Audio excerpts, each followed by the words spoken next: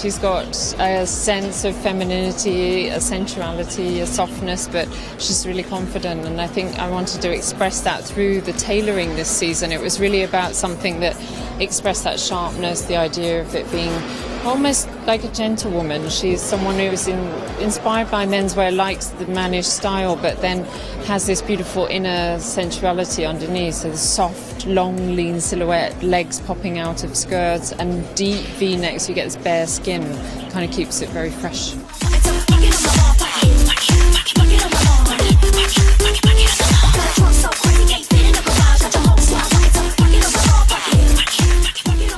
Really everything for the tailoring started from the shoulder. It was really petite, very small, little bit peaked on the top of the sleeve, and then this very long, lean silhouette, which was really about creating this kind of drama in a way, but just very softly. For me, it was really about finding that great Chloé pant.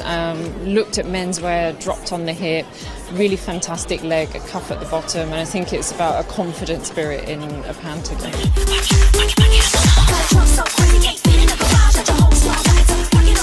For evening, for me, I wanted to give the intensity of kind of winter, so I looked a lot at Dutch paintings, Vermeer paintings, so this idea of the dark in the background, but then the lightness coming through on top with flowers, and almost this idea of the kind of poetic qualities.